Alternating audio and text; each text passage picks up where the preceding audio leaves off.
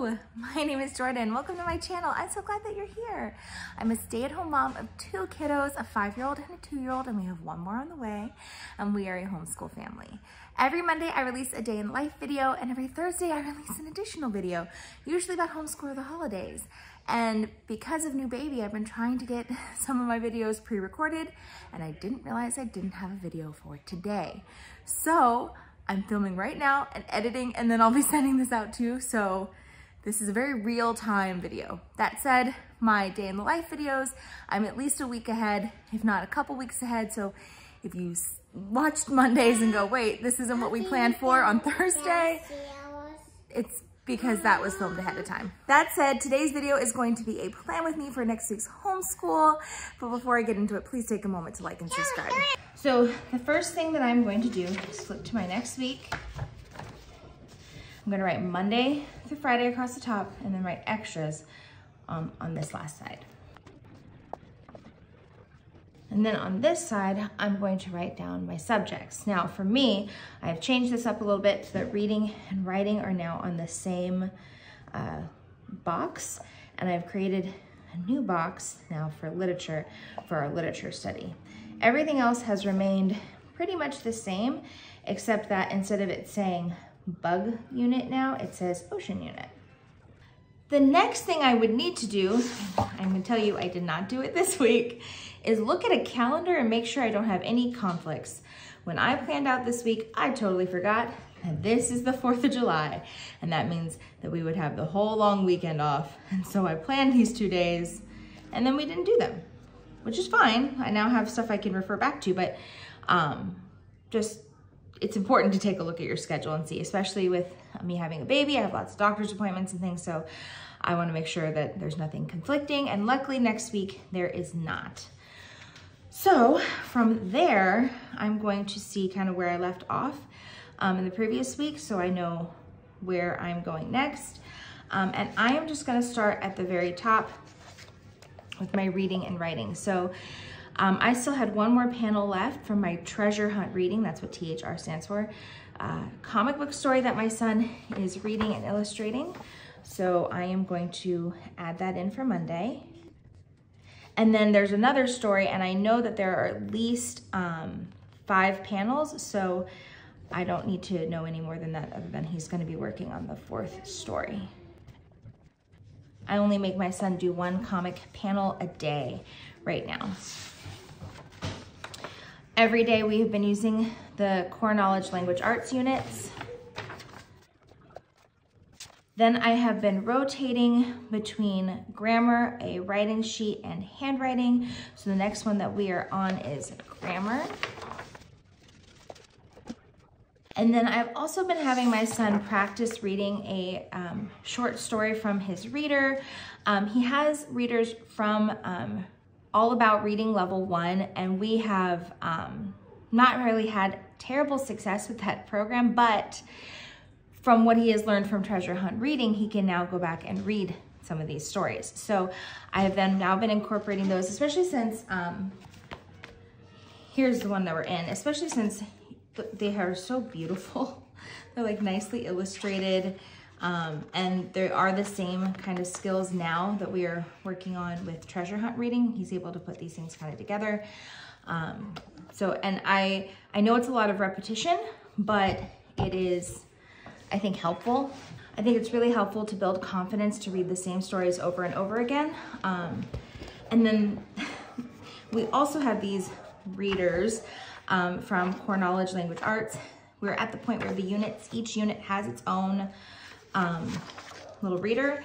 And I'm sure I could have, had this professionally bound, but they're fine in this little binder. You can see they're very simple, and they're free online. And so there's only 2 of them at this point. The first one is Pet Fun. And then I've printed out the next one, Ox and Man.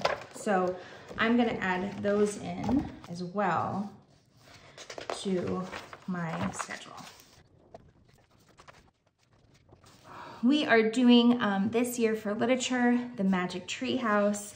And that has been a fun addition and a big hit for my son. So the last chapter we ended on was 3 in the first book, DBD, meaning Dinosaurs Before Dark. So I am going to start us off with that, starting on chapter 4. Then we also do an additional reading from the nonfiction DK book, Dinosaur. And I just kind of pick that out based on if I know there's specific dinosaurs that we're gonna see, but then also just some classics, since we're only gonna read 10 different selections from it because there's only 10 chapters in the book. Then I have the workbook that I created, which has 2 questions for each chapter, a sentence from the chapter for him to trace, and then also a Google imaged coloring image of a dinosaur. Finally, I have different activities planned out for us to do throughout the week to kind of go with it, make it extra fun. We had this, my son just loves dinosaurs, so this was a great series and a great book for the start of our series. But this highlights hidden puzzles. So we've been doing this every other day. So we'll start this one on Monday, and I'll put it on Monday, Wednesday, Friday. Then I've also been Pinteresting different activities. We had one that we didn't get to, obviously, or are not going to get to Friday. So I'm going to reuse that, the dino headband. This was like a little thing that he can wear around and be excited about. And then I also have pinned in my Pinterest a dinosaur egg that we're gonna make. Okay, so that gets us through pretty much all of the reading and literature portion. Now going into math, we are on the lesson 8 test, and then we're gonna get into lesson 9. When we start a new math lesson, I always watch the video and we then do the first of the worksheets, but then after that, we'll just do one a day because there are several questions once you get into alpha. Then we're gonna look into history. This has been my kind of history book that I've created. It has the assessments and activities from core knowledge, but it also has this guide that I made for myself to kind of help me out here. So I've crossed out all the books that we have either read or were just not available at my library. So we do have, coming up next, we're going to read this book because this first unit for history and geography is about continents, countries, and maps. So I'm going to add that in as the first one. And I can see that this has enough going on in it that we'll just read this book for one day. My goal is to try to keep whatever we are doing for science and history to be under 20 minutes for each thing, 20 minutes, because between that and the additional electives that we have, then that'll, you know, put us at an hour. And I don't really want us to go past that for our afternoon activities, because by then we're kind of ready to start wrapping things up. So that'll be for Monday. And then looking here, we have the additional activity, making and using a classroom and school map, modify for our home. So for that, we're basically just going to be making a map for ourselves of one of the rooms in our house, and I will let my son pick that room.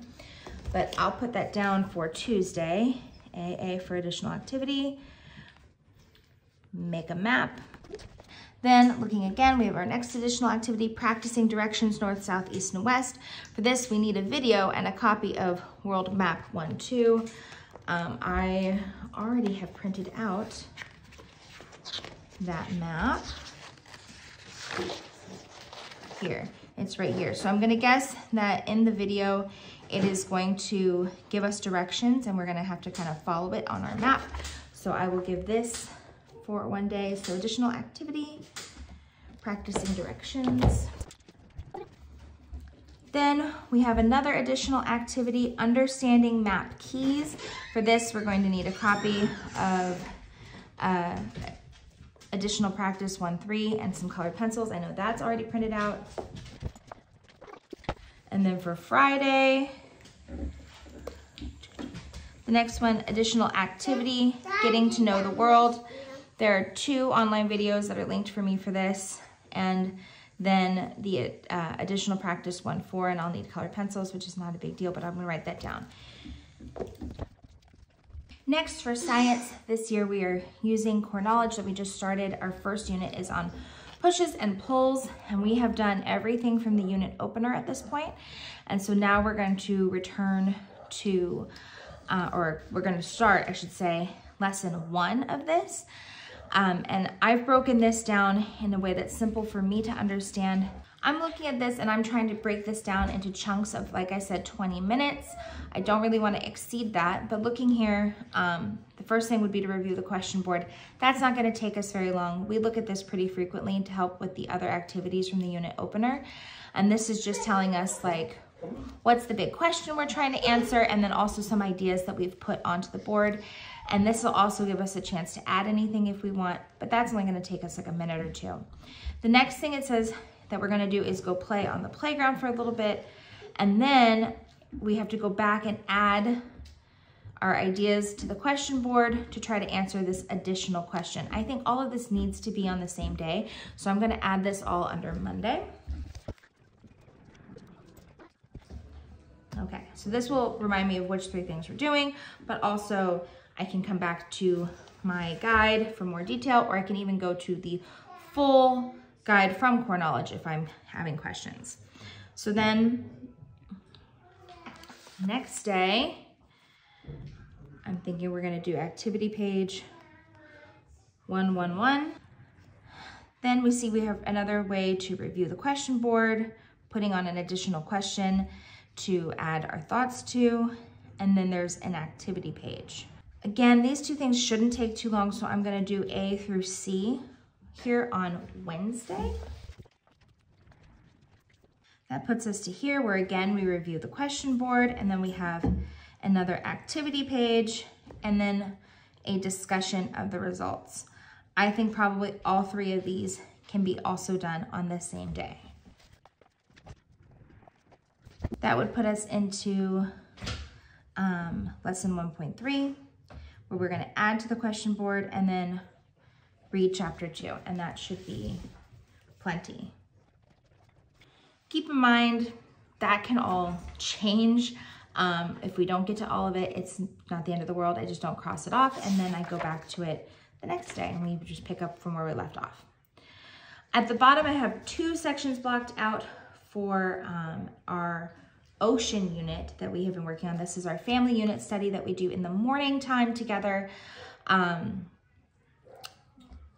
We start with breakfast while we're reading our books, and then we continue into some activities. I try to plan for 4 separate readings and 2 activities each day. So to start us off with, we have started this book, Shark School. There are 6 chapters in this book, and we have only read the first one, so we'll be able to hopefully finish this book by the end of next week. I will put this in for each of the days. Next, we have been reading from the Oceans Atlas. We have started off with the pages about the specific oceans that we have been studying, but we have not gotten to any of these. There's so much writing on any one spread that we just do 1 page spread each day. And so this will be done every day as well. Then, as I said, right now our topic is specifically looking at the different oceans that are on the globe and like their characteristics. We have already started this book, and we only have left this much of it. With this book, I've been reading 2 2-page spreads, or 4 pages total each day. So this will account for 2 days, which means I have 3 days unaccounted for. And so that's where we are going to start our blue planet.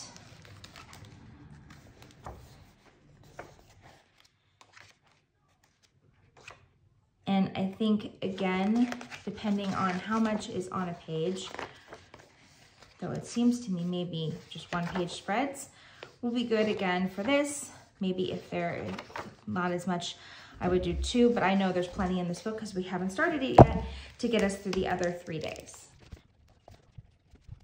Then for each of the days, I would have an additional book. So on one of the days, we're gonna read In the Ocean. We'll read Pearl, Commotion in the Ocean, Ocean Waves for All, and then finally, All the Fish in the World. This one I was already kind of flipping through it a bit, and it seems like it is a lot. So we are going to start this book on Friday, but we are not going to finish it. Then, as I said before, we're gonna have 2 activities each of the days. Yesterday, my son started this right in the missing number, but he didn't get a chance to finish it before we had to kind of clean up and move on to whatever else we were doing. So he's gonna finish this on Monday. And then I've pulled out this word search that I found for free on Teacher Pay Teachers. When we do a word search, this is a newer skill for my son. He is only 5. And so I only make him do 3 words a day. And so this will take us all the way through Friday. And then to kind of have some additional activities, I have this jumbo coloring and activity book for Baby Shark. My thought is that 2 of the days I will pull a page from here and have him do an activity from it. Play tic-tac-toe, he could do color by number. I'm not too sure. We've had this for a really long time, so it's funny to me to see which pages got colored on, and it's barely any of them. There's some tracing in here. So 2 of the days I'll do this, probably on Tuesday, Thursday. Then for some of the other activities we have, because we are using the Waldock Way Ocean Unit Study, it came with Ocean Animal Bingo, and the kids have played with this before and really liked it, so we'll play this on Monday. My mom just got the kids this new game, Who's Hiding in the Ocean, a spot and match game where it looks like there's different ocean cards with sea creature cards that we are looking for in the picture. So we'll do this one on Wednesday. And then another new gift from my mom is this sticker by letter, Ocean Fun. So instead of it being sticker by number, it's the letters, and this is just kind of helping him get a little bit more familiarity with that, but also it's fun, it's oceany. Then under extras, I am going to include at lunchtime, we have been watching Reading Rainbow. So I'm just going to write Reading Rainbow and then do 5 little check boxes underneath, and each day that we actually do that, I'll color it in. Same with Duolingo ABC.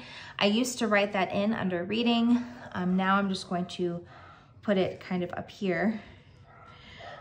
And hopefully we get to it. It's a really nice review. It is a free app. We really like it. In addition to watching Reading Rainbow at lunchtime, I also read from the core knowledge domains. I try to read 2 reading selections, and then by the time I've done that and they've watched Reading Rainbow, we're usually about done with lunch. So our current domain is all about taking care of the earth. We just finished the one on natural resources, so I'm gonna try to write down what we still have, keeping in mind that I am looking for 2 titles per day, so I need 10 titles total.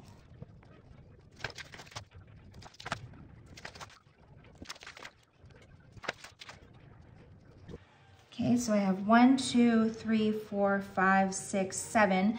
So now I'm gonna go and grab 3 books that we checked out from the library that was suggested by Core Knowledge to specifically go with this domain.